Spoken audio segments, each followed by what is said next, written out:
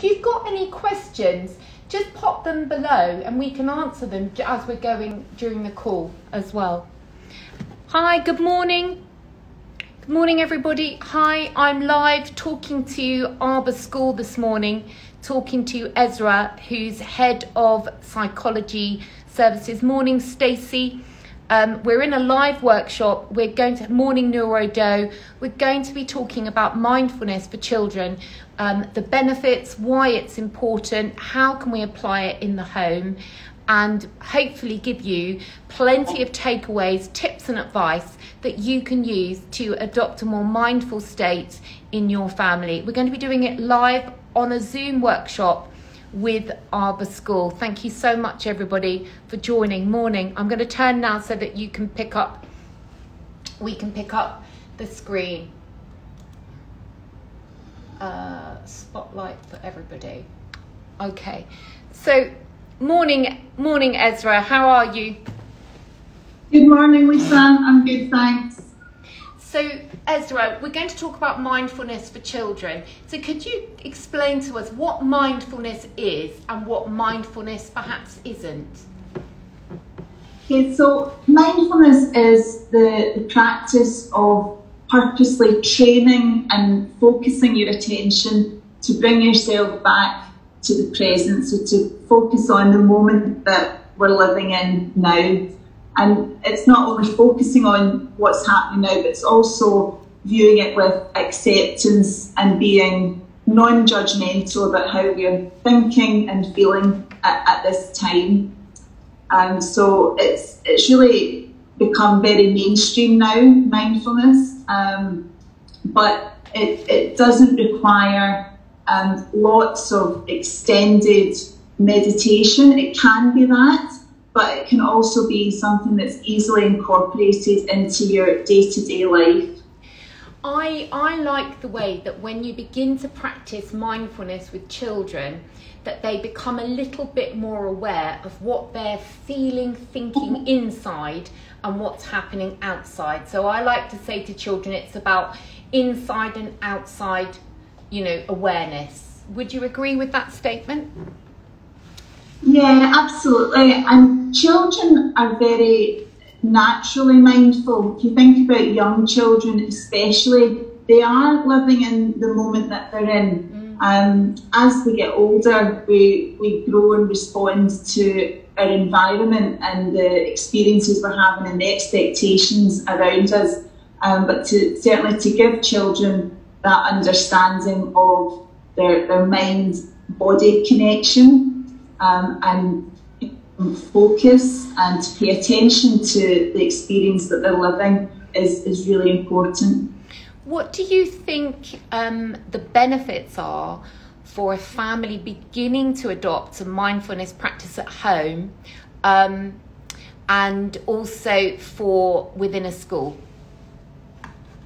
Okay, so for families, as you say, the benefits are being in that moment and not being distracted by what you have to do in future, and not dwelling too much on things that have happened in the past. So it gives you that time to really engage in the moment together as a family. So there's lots of ways that families can implement mindfulness, and it's not that you have to do this all day, that everyone has to be living in this mindful state all through their day. It's about bringing in moments as part of your family routine that you can really enjoy that time together, where there's almost an agreement that at that time you're not going to be distracted by other things and you're just going to be present together. And within the school setting, I can speak for what we're doing here at Arbor. We're really fortunate. We've got a mindfulness coordinator. He's one of our amazing teachers, and he's developed a mindfulness curriculum based on all the mindfulness research that he's done, and that's delivered across the whole school. And again, it's not about children all sitting and having to be quiet and meditate. It's interactive. They're learning about their emotions. They're learning a vocabulary for their feelings. and they're learning to understand that mind-body connection, what their body's telling them about how they're feeling. Yeah. And so what kind of practical activities do you do in school that perhaps families listening at home could also practice? There's so many things that you can do. I mean, at a very simple level, when you're introduced to mindfulness, it's about coming back to your breath. So we live in a world where there's often lots and lots of distractions. Even in, I mean, if you imagine a classroom setting, or even if you're in work, there's always something going on. So there's external noise, and then there's our internal noise, which is the chatter in our heads, which is things telling us, oh, what do we need to do? We're planning, we're always seem to be thinking, we're on the go a lot. So mindfulness at a simple level allows us to focus back on one aspect of the present moment. Often it's our breath, and we'll just try and accept that the external noise is there, but we train ourselves to come back and focus just on one thing. And because it's non-judgmental, we just accept that we can't do it wrong. We can say, oh, I've got all these thoughts in my head. That's fine. Thoughts are just thoughts. And over time, we realise that those thoughts will just come and go. So we don't need to follow every thought that pops into our head. We can train ourselves to then come back and focus on the present. So a simple activity would be just introducing a mindful moment. Just pause, try and focus on your breathing, relax, and do that for a few moments. I tell you what I like, Esra, and with small children, is breathing buddies. So that you get children to lay down and you place a teddy. I mean, it doesn't have to be a teddy. It could be a doll. It could be an action hero. Anyone. Place them on little one's tummy, and then they start to breathe, and they breathe watching the teddy come up and down, and they just focus on making Teddy go up and down and breathing with Teddy. That's a really nice practical thing that families could do just before bedtime, actually, just bringing children down.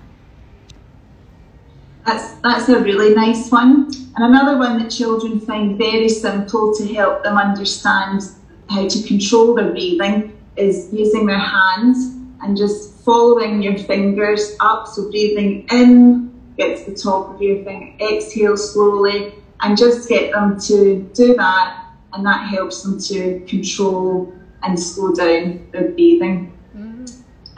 You mentioned bedtime as well. That's a lovely time to introduce some relaxation. There's things you could do with slightly older children as well, called a body scan, and it's just about relaxing, feeling yourself on your bed, feeling how it feels, and then starting from your toes, just doing a body scan and thinking about where you feel any tension, and deliberately relaxing as you lie. And so what about mindful eating? What does that mean? So what we tend to do is we tend to rush through life very much on automatic pilot, and eating, unfortunately, one of those times when we can often finish our lunch or finish a meal and we've not even realised really what it's tasted like, especially if you're busy, if you're in a busy job, and we just wolf things down. And mindful eating is about bringing that awareness to what we're eating. So at meal times, we would really take a moment to not just get tore in, but just to really look at the food, to smell it, to take small bites, to really savour what we're eating, and to consciously enjoy our food. And it really helps with our regulation as well, because we can recognise our body signals more easily that way. If we're just rushing through, we're finishing it, we're not even recognising, are we full, have we enjoyed that? So really it means about taking time to appreciate the food that we're eating. Now, Derry Girl in Dubai has just said that's so true, and she's guilty. I think she's talking about the mindful eating, it can be really nice to take children on a food journey, so that when you sit there with the meal, that you picture and imagine where the foods come from and the journey that it's been on. So imagine it going in the truck. How did the fruit feel? If fruit had feelings, how would it feel on that long journey?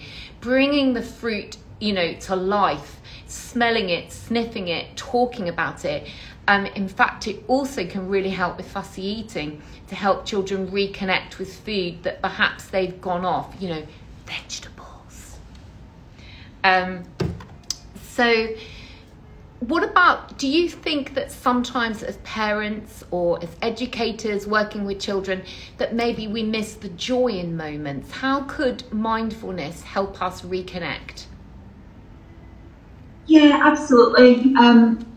Again, it's been a really difficult year for everyone, and everyone has experienced some level of stress, low level stress, which is to a degree still continuing. And when you're living with that, it can be easy to miss those joyful moments, as you say, within family life. And again, it comes back to sometimes we just feel too busy or too preoccupied to really focus on the moment. And as a parent, there can be a lot of pressures, and I feel that the parents that I work with, they're often bombarded with so much information about how to parent. Oops, sorry, I just slipped over there.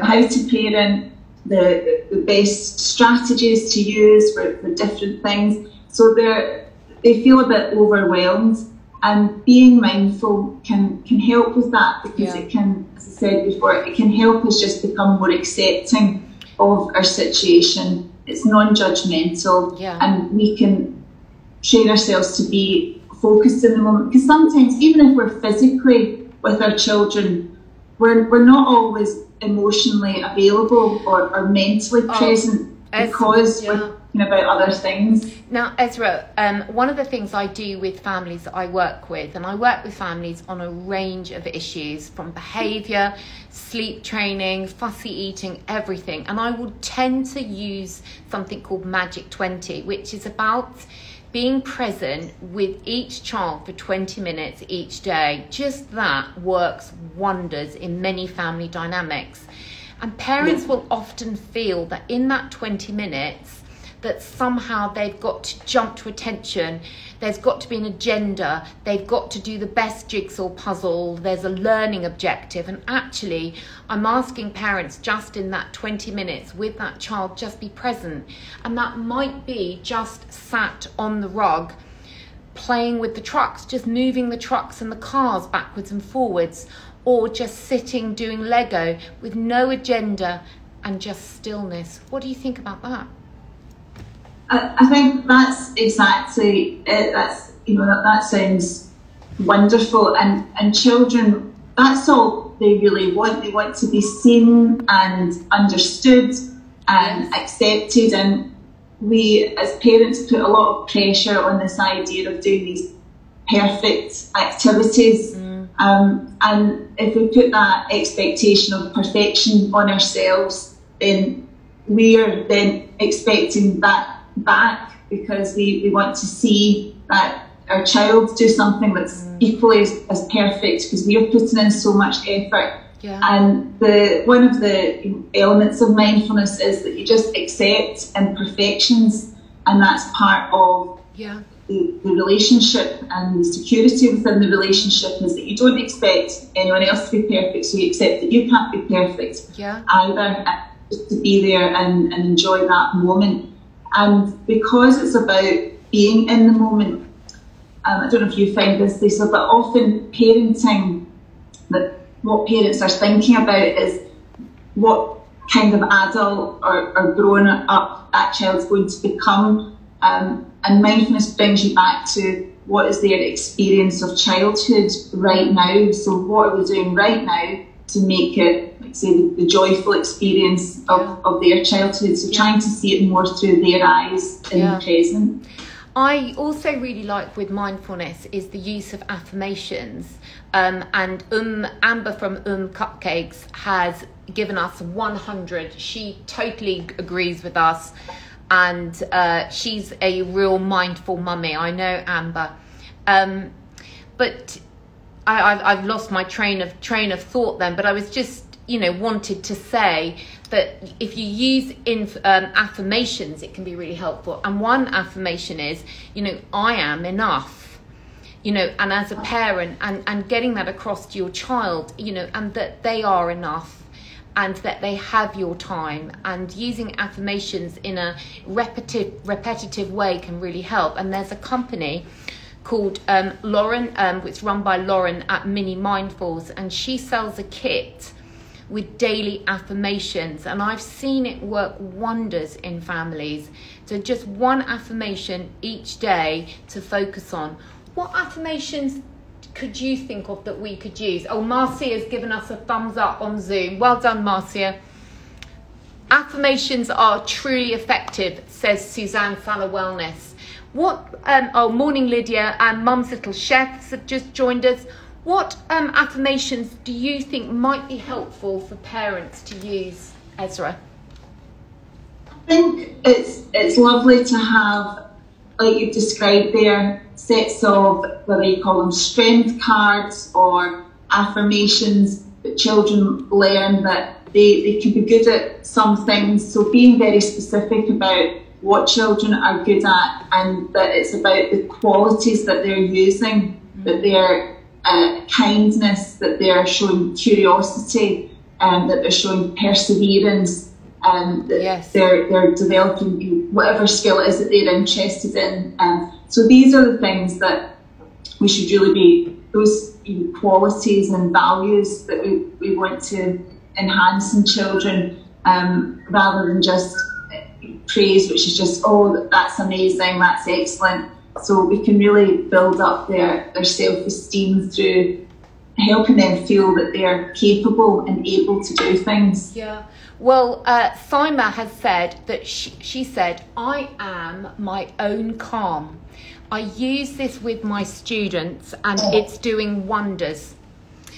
Nora Styled says, thank you both. What age should we be using affirmations? My son is 3 and my daughter is 7 months. Can I just pick that up first and say that mindfulness, there is no age, restriction on this, that mindfulness begins with us as parents. And so demonstrating mindfulness, even with your 7-month-old, is something that you can set up as a ritual and a practice to keep doing. And affirmations, once children have begun to develop language, you can bring them into the classroom, you can bring them into the home. Just simple ones. I am happy. I am thankful. So you can just have 3 to 4 word affirmations for the little ones. What would you say, Esra? Absolutely. For children who are verbal, then they can understand that, and it's a wonderful opportunity to bring in that language for how they're feeling as well. And the younger children have a vocabulary for that, then the better. And even for young children, you mentioned a 7-month-old. Well, how can you make a 7-month-old feel heard and seen and understood? And it's all through the communication with their parents. So if they're babbling, if they're making noises, but that's still building up that relationship. So you're still there, you're in tune with what your baby's communicating to you. As they get older, they'll point, and you turn around, and there's all that wow, the wonder of them showing you the world as they discover it. And that's all the attunement. So it starts from infancy, I agree, and it builds up through childhood. I mean, mindfulness could also be given another word: connection with ourselves, our environment and our body. Now we've got a few comments I just want to pick up. We've got some lovely comments here. KQ16.03 says, I send little notes in my son's lunchbox encouraging with something encouraging every day. Suzanne Salah Wellness says, sticking affirmations on the bathroom mirror is such a good place to stick notes on. So kids always see it when they look at themselves. That's wonderful. Arbor School has said, I set a timer for 7 a.m. every day for visualization and practicing a moment of gratitude. We head off to school and spend 5 minutes doing that. Well done, Miss Hannah. That's fantastic. Sima Farah has said, we do a gratitude conversation. Thank you, God, for the toys, for blessing us with a beautiful smile, and adding and the children then adding in more to it. I mean, starting the day with a thankful heart, you couldn't get much better, could you, Esra? Really? Oh, that's beautiful. Some amazing examples there. It's lovely to hear them. If anybody has any questions for Esra, Esra's head of psychology at Arbor School, so we're really lucky to have her on the call. And this is the first of my lives that I'm doing with Arbor. And in fact, if there's any other topics that you'd like Esra and I to address, please pop them below. We're going to look at, in the coming weeks, at attachment and how to create more attachment in your parenting. So we're talking about that very soon. We're also on a Zoom with each other, as that's why Esra's on the camera. Let's see if we've got any other comment. Can you give us some more examples of affirmations? That's Hettel. I hope the boys are doing well. Love to you, Hettel. Okay, so let's look at some more examples of affirmations. Esra. Okay, what I really liked, Lisa, about some of the examples that parents had sent in there was when they're giving their child a feeling of connection, even though they're separated. And that's something that many children struggle with. So if you've got a little note in your lunchbox, that's an amazing way to still feel that strong connection to mum or dad or whoever it is when you're out of sight. And it's something that we call keeping in mind. And if children are struggling with it, it doesn't even need to be as extreme separation anxiety, but even if they're just having a little bit of a wobble after a holiday and they're finding it hard to separate, then that's a great way to do it. And it gives them that sense of permanency, that the adult is always there, even though they're not physically there. And that gives them safety within the relationship. So there's some really brilliant ideas there for just giving children positive affirmations. And it doesn't even need to be verbal. It can be written, it can be a signal that you have, a special little code that you have together, and just to say, you know, I see you, and I know you're doing your best, you're doing a good job. I used to do this with my children, and this is before there was even anything called mindfulness, because my children are now 28, 26 and 23. In particular, my daughter talks about the notes I used to put in her lunchbox. I used to say things to her such as, I used to say, you know, I'm thinking of you and I wish I could be at school playing with you like your friends. Aren't they lucky to have you to play with? Suzanne said, I've had to leave, but she's going to watch the rest later. Thanks for talking about a great topic. Lydia, Henry's mummy, said, could we also look at stopping clinginess? So I think that we can touch on that with on our next live. But to come back to Hettel, I'm just coming to you, Hettel, I haven't forgotten. Please discuss how we can use affirmations whilst teaching online. Okay, that's an interesting one. Renee Teum has said, before bed, we go around to each family member and we list 3 things we are grateful for each day. Okay, so just to come back to Hettel's question of more affirmations, there is a great company run by my friend Lauren called Mini Mindfuls, and she sells a practical kit for you to have your affirmations and affirmation cards. She also sells lunchbox affirmation cards. So check out Lauren at Mini Mindfuls. But affirmations can be, you know, I am growing in strength, and you know, my body is strong. I can do more than I think I can. I am happy and calm today. You know, just those sorts of things. Can you think of any, Esra? what we like to do in school is it's a emotional check-in or a mindful check-in, and it's just like that, what you've described. It's really reflecting on how you're feeling inside, and it could be used in a fun way as an analogy. So if you were an item of food, or if you were a musical instrument, or if you were a mode of transport, what kind of mood would you be in? So we can make it sort of silly things as well. And children really like that, just to try and compare their feelings to other objects, and then it helps them to explain why. So are they feeling really slow and sluggish? Are they feeling energetic and a little bit hyper? So there's lots of nice ways that children can tune into how they're feeling inside. The parents that are on our Zoom workshop, if you've got any questions, I think we've got one down here. So we've said, okay, no, that's a teacher saying she couldn't tune in. So can you tell us some examples of really great practice that you see in Arbor School happening around mindfulness as a psychologist, Esra? So, as I said, we've got our mindfulness coordinator, and all the students are encouraged to do mindfulness twice a day for about 10 minutes. And it's not just the meditation, it's the lesson behind why they're doing what they're doing.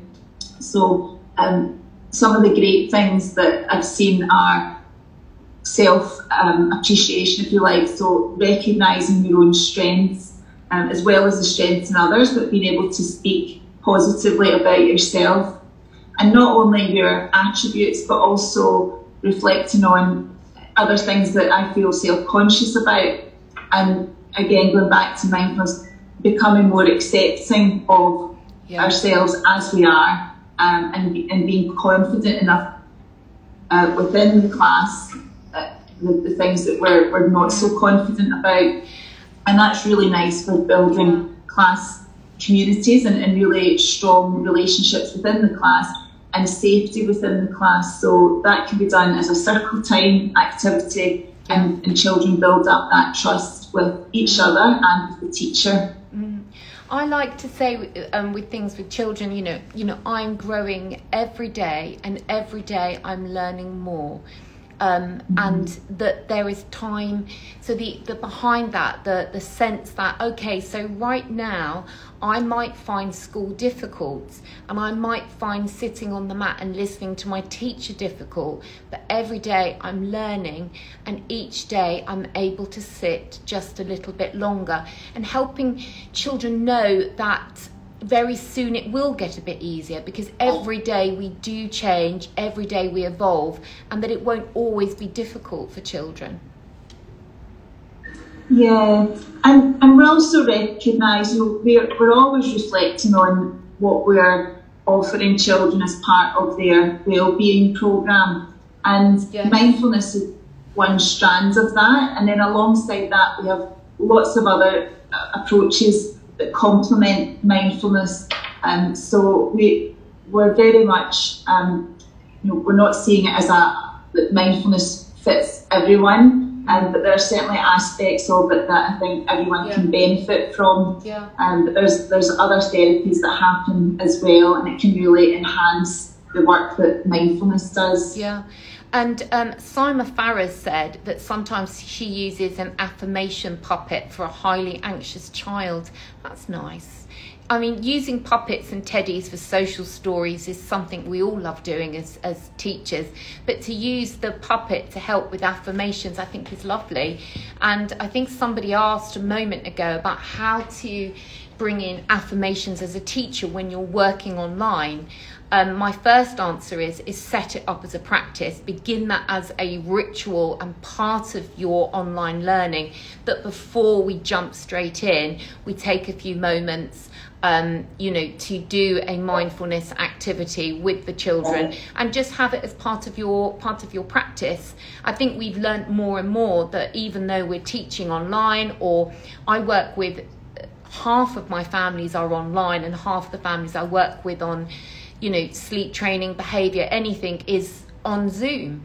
And we're learning more and more that we can do a great deal, you know, on Zoom. I mean, look at this. We're able to connect with lots of people using this medium. So, you know, be hopeful if you are delivering a lot of online learning that there are things that you could do.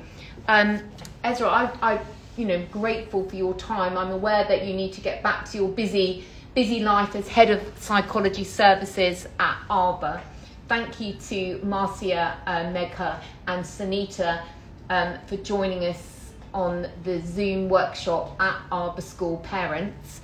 And thank you to Arbor School for giving us their time today. I've got a few more workshops coming up with Arbor School. We're going to be doing school readiness workshop if you want to get in touch. I've personally got some potty training awareness workshops and a session where you can, it's called Up Close and Personal, where you can ask all your parenting questions. We've also got Talk for Writing coming soon with Lisa Davidge, who heads up the Talk for Writing team at Arbor. So lots and lots of information and support for parents from both Arbor School and I. Just to see if there's any more questions. Thank you to everybody who joined us also on Instagram. Appreciate it. It's lovely to see you all. Thank you, Esra. Thank you very much, Lisa. Thank you. See you again soon, Esra. See you. Yeah. Bye-bye. Bye-bye. Bye. So goodbye, everybody. It's been wonderful to see you this morning. So that was just a live. I'm here. Thank you, Mum. You found it a really interesting topic. I did too. And when I'm working with families on a variety of challenges, I will always come back to some part of mindfulness and trying to adopt it into families' life. And I think it's no secret that Arbor School is one of my absolute favourites. I love the work that they do.